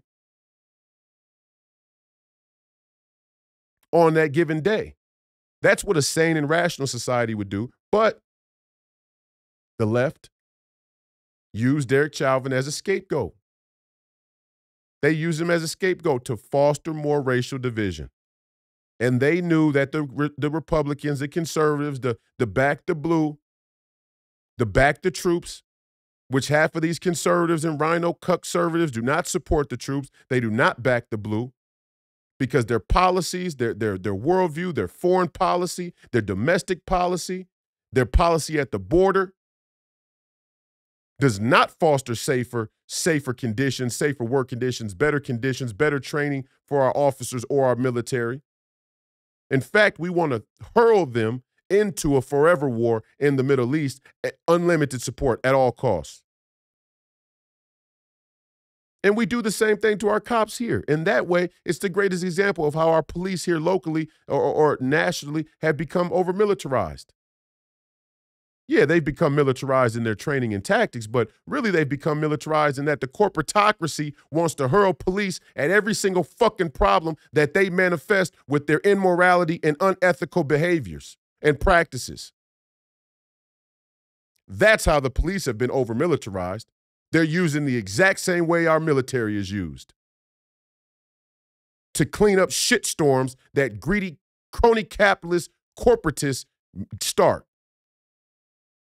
And when you go to fight a war, when you go to fight for something that's not really righteous, that's not genuine, that was never really honest to begin with, you're going to be more predisposed for PTSD because internally the human spirit has so much clarity, has so much intuition, has so much divine touch from a metaphysical power, from the one true living God. Each and every one of you live with the profound sense of truth that when you go to fight a war for something that's not righteous and genuine, you're naturally going to start to question yourself. And we wonder why the veteran suicide rate is through the roof. Because we've put our veterans in a position to fight and even train those who didn't see active duty. We've put the entire military in the hands of corrupt, crony capitalists. And in some cases, corrupt, crony communists. And we wonder why they all have PTSD. Giving up time with their family, giving up time with their children and their wives and whatever, and so on and so forth. Seeing their friends die. Seeing their fellow troops die, seeing them blown to pieces, seeing them, shot in the head or whatever the case may be. And we wonder why they're having problems. And we want to send them into another war again. Which one of you scumbag motherfuckers, which one of you fucking scumbags there in D.C. has the balls to stand up before the American people and tell us how you plan to go into another couple forever wars while simultaneously dealing with a suicide crisis in the veteran community? In the military. Tell us. I'm all ears. I'm waiting. And I'm going to talk more about Tucker and George Floyd tomorrow because I hate to see Tucker be used like that. I hate to see a Liz Collins be able to claw her way up to political prominence or media significance and ride the coattails of Tucker as he rightfully has pushed back against the mainstream establishment in one of the most historic ways of anybody in our modern time. I hate to see it. I hate to see it. It's bad strategy, and even more so, it's untrue. It's just not true. It's the wrong way to even look at things. What about the 75-year-old white guy who's posting what the security state or the Department of Justice deems as extreme domestic terrorism type of content on his Facebook, and they go to arrest him, and he has a heart attack and he resists arrest or tells them to go fuck themselves, and they taser him or they kneel on him, and he has a heart attack in custody. I'm going to be out there in the streets protesting the overreach of the military and the security state and the Department of Justice and policing the same way I would with George Floyd. And if you have a problem with the way the left is hypocritical or contradictory or selective in their outrage for police misconduct, that I can understand. That I can get behind. But I've just seen too many times when a white person has become the victim of police brutality or police misconduct or police negligence or all-out violence. I've seen when white people have become the victim of that crime, and still there's a failure for the conservative movement to call any foul on the police. Why? because many of you live with the false sense of security that broadening the police state will make your life more convenient. And this is the dichotomy. This is the two-party lie at the root of the culture, the American political culture here in this country.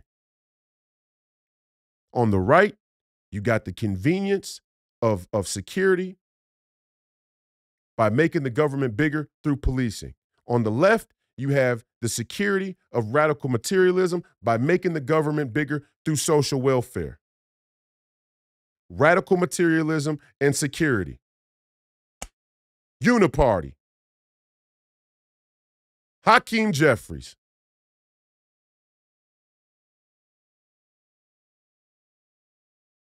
We got to do the people's business. The people want security and more radical materialism. The people want security and consumerism. The people want security and the ability to get high.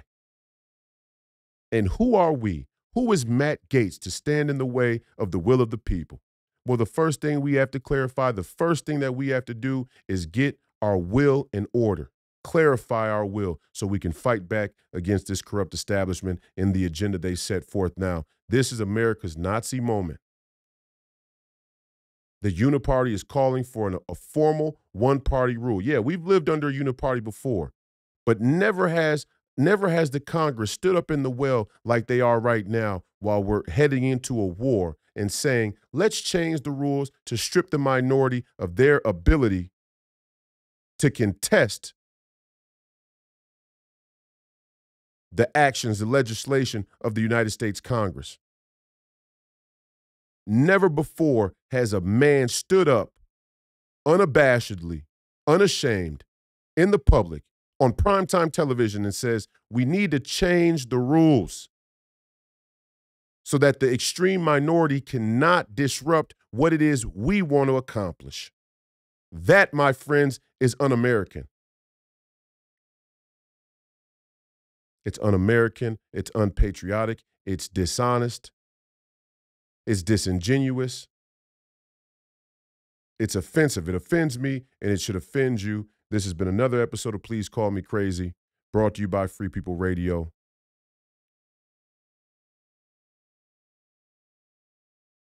The fight continues. We appreciate your viewership and your listenership today and in the future. If you haven't already, drop a like, drop a comment wherever you're watching, wherever you're listening. If you're listening, remember to leave a review. I don't care if you say, fuck Royce White, he's lost his mind. Fine. Leave a review. Leave a comment. If you're in a live chat, wherever you are, make sure that you exit the live chat, go to the actual content, the episode, hit the like button, repost if you like, if you enjoy the content, if you agree with some of what I'm saying. Some of it may not be true. I'm not right all the time, but I'm certainly confident in a lot of what I'm saying to you because I don't have an agenda. Nobody's paying my way. Nobody's bought my morality. Nobody's turned me into a puppet or a mouthpiece. And that's why they're afraid that people like me will end up there in D.C. to back up Gaetz and the few others that are willing to stand up and say some shit that needs to be said. We appreciate your viewership and listenership today and in the future. The fight continues. Don't die a jerk off. Don't die a jerk off. If it's World War III, if it's going to be Armageddon, don't die a jerk off. You know, I'm not trying to, I'm not trying to defame or berate anybody who is jerked off or who currently jerks off. What I'm saying is don't die a jerk off. The fight continues, and as always, Godspeed.